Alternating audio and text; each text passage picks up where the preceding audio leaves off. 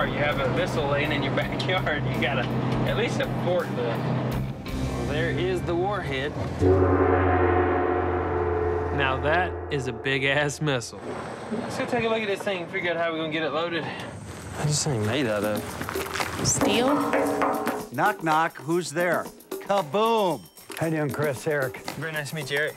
When you lift this up, I'm thinking your crane just sets up on the other side, booms it up. So that's how you had it set, was a crane? Yep. Are we seriously gonna have to rent a crane? We'll have to make a call and get a crane in.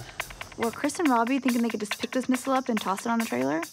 Do you have anything that's available today? We have one that we could price you over there today, which would be $1,200 a day. I know I didn't hear that right. $1,200 for an hour's worth of work? Yeah, you heard that right. That's half our pay on this. So you want the big boy loads, huh, Chris? Well, you're gonna have to pay the big boy bucks now.